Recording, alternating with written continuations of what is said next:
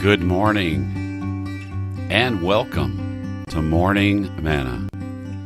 Today is Wednesday, December the 14th, 2022, and this is episode 3951. My name is Bruce Turner. Welcome to today's Morning Manna. Today's episode, No Fear. Stay tuned.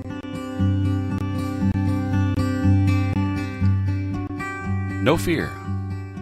Fear not, for behold, I bring you good tidings of great joy. That's the angel's proclamation. I love one of the verses that I learned as a child. What time I am afraid, I will trust in thee. Now, fear is a normal experience that we all experience. It's not a sin to experience fear. The problem is when we stay in it, when we get stuck in it. 1 John 4:18 through 20 says this, there is no fear in love, but perfect love casts out fear, because fear involves torment. But he who fears has not been made perfect in love. We love him because he first loved us. If someone says, I love God, and hates his brother, he is a liar. For he who does not love his brother whom he has seen, how can he love God whom he has not seen? Have you experienced fear? Would you agree that this scripture says fear involves torment? It's something that we all deal with, right, from time to time. The crazy thing about fear is that it hits each of us differently.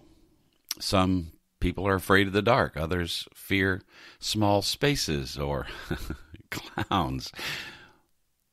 There are lots of different varieties of fear, but the thing that all fears have in common is that they stop us, they torment us.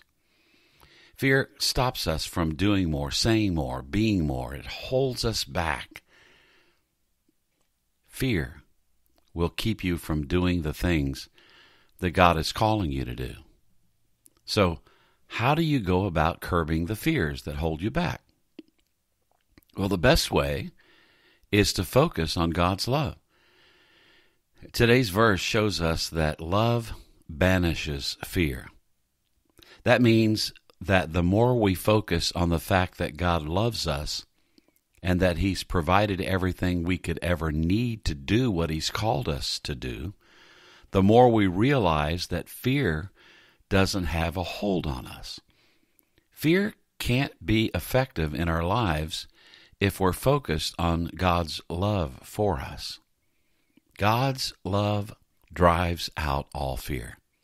It shows us that God will take care of us in every situation and every circumstance.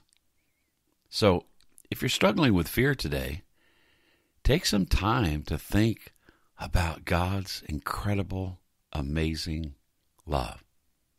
Find scriptures in the Bible that tell you how loved you are and stories that show how God came through for those who loved Him. And as you focus on those things, fear will not be an issue. No fear. Father, thank you. Thank you that your love casts out fear. In Jesus' name. Amen. Hey, have a great Wednesday. Till tomorrow morning, this is Bruce reminding you to choose joy.